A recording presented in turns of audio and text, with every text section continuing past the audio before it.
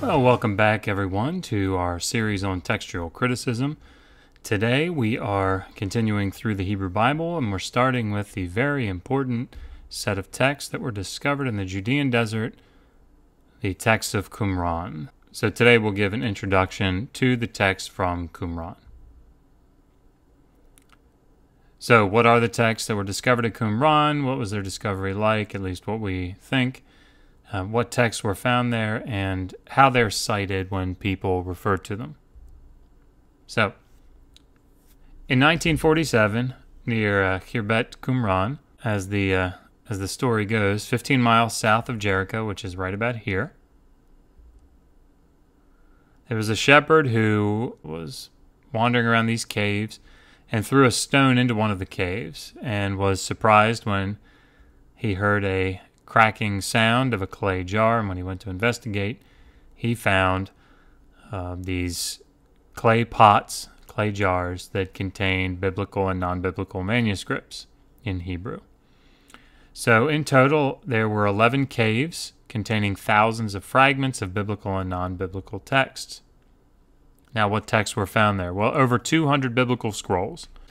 All books of the Hebrew Bible, Old Testament, are represented except for the books of Esther and Nehemiah. However, Ezra and Nehemiah were one book, and so Ezra was found, so it's entirely possible that Nehemiah was represented as well, just not preserved.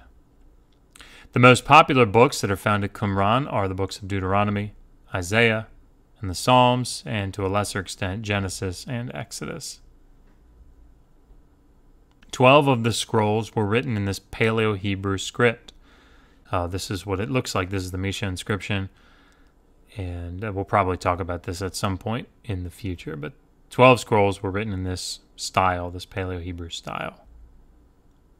During your work as a text critic, when you see the text cited from Qumran, you can identify them and understand what the citation means if you understand how they refer to these texts. So, they refer to the number, first the number of the cave in which the scroll was found, or the text fragment was found.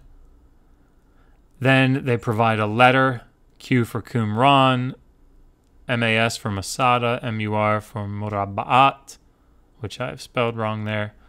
Sorry, there's an A missing after the second B. I can't believe I pointed that out anyway.